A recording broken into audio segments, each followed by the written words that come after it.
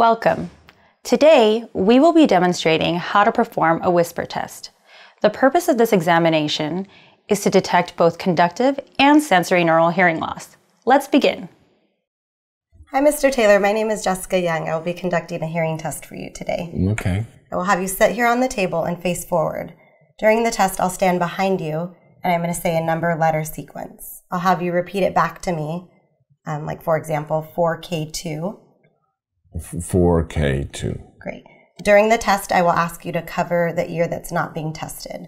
You will cover the ear by, with your pointer finger, covering your tragus and moving that in a circular motion. Okay. Great. Do you have any questions before we start? No. Okay, great. So we will test your right ear first, and with your left hand, you can keep your finger over your tragus. Okay? All right.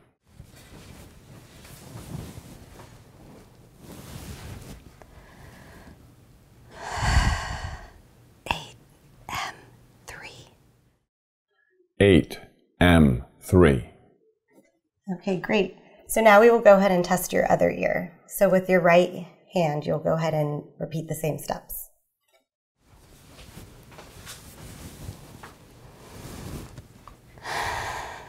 2J7.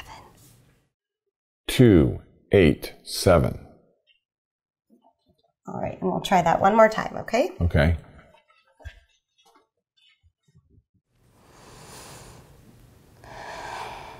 S4G. S4G. Okay, great. We are all done. Did I pass? You sure did.